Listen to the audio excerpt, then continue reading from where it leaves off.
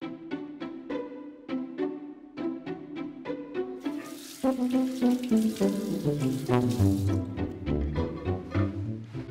you know that you use around 46 gallons of water every day? You use it to wash your hair, clean your clothes, rinse the dishes, for drinking, and for that too. Your wastewater, along with almost every other home and building in Portland, has to go somewhere. Where do you think that is? And how does it get there? Well, most of it will eventually end up in the Columbia River. But before that, we'll need to clean it, filter out the bits of food, soap, oil, and all that other gross stuff too. Our wastewater, plus some stormwater runoff from the streets, travels by gravity in underground pipes all across Portland. When there's a hill in the way, we use huge pumps to help it arrive here, at the wastewater treatment plant. This is where we clean the water, generate renewable energy, and even return nutrients to our soil. It all starts here at the headworks.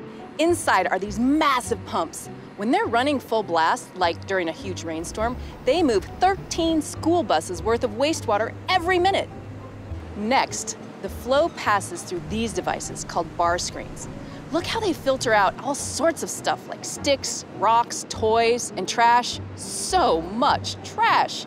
Once the big pieces are removed, sewage is sent through these machines. They have a specially shaped tank that makes the water spin like a tornado. The liquid moves really fast on the outside and slower as you get to the middle. In the center, grit and other solids settle onto an auger that separates them from the wastewater. Removed grit and larger trash fall from this conveyor belt into dumpsters, which get trucked to the landfill. You might be wondering what it smells like in here right now. Let me tell you, it's a really, really not good smell. Fortunately for us, we have a special system that sucks up the smelly air and blows it across these. They grab the odor molecules and keep them from floating into our noses. From here, the liquids and solids that are left enter the primary clarifiers. These giant pools slow down the flow of wastewater so the solids, or sinkers, can settle to the bottom where they get scraped into sludge. The floaters, mostly fats, oils, and grease, form a scum on the top and get skimmed off as well. We'll use these later, so let's come back to that. Next, the liquid flows to these huge aeration tanks. This is where the real magic happens. You'll need a microscope to see it, but in that brown water are trillions of microorganisms eating sewage. We bubble air in to help keep them feeding and reproducing. Then we monitor the amount of oxygen left in the water to tell when they're getting full. Check it out. There's sensors and cameras and devices all over the treatment plant, and they all connect to the control room. People and computers are working here all day, every day.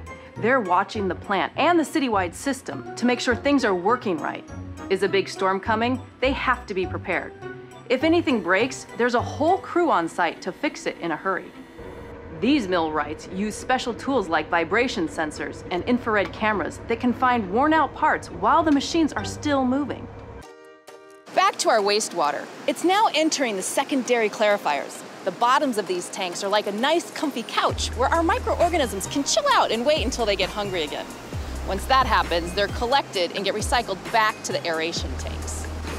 Let's sample the wastewater going in and out to make sure things are working right. Look at the water coming out. It's so clear. Aren't these microorganisms amazing? At this point, the liquids have nearly finished treatment. Next, we add chlorine to kill off any remaining harmful organisms. Then we remove it to make the water safer for animals and humans. Regular testing is performed to protect water quality. Finally, the water goes through underground pipes and is released here into the Columbia River. Now that we've recovered the water, let's go see what's happening with the solids. Remember how we separated the sludge and the scum? Here's where that stuff ends up, inside the digester. This huge building works like our digestive system. The sludge is food for the microorganisms inside, and the scum is like candy. As they eat, they poop out methane gas. Using a floating ceiling, we capture this gas and use some of it to generate electricity and heat for the plant. The rest gets turned into renewable natural gas that we will use to run vehicles. The leftovers from the digester go through this building. Inside is a machine called a belt press. It squeezes out the last bits of liquid and makes a biosolids cake. Yum, cake! But this cake isn't for eating. It's actually really rich organic matter full of nutrients. We send it to Eastern Oregon to enrich pasture land, growing grass and feed for animals.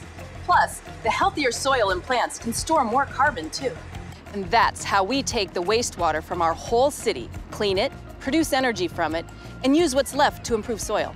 This is happening every day, all day, and you can help too. What you flush matters. The only things that should go down the toilet are the 3 Ps: pee, poop, and paper. No baby wipes, no toys, no leftover medications, and no fats or grease from your kitchen. With your help, we can keep the whole system, well, flowing smoothly. Thanks for watching.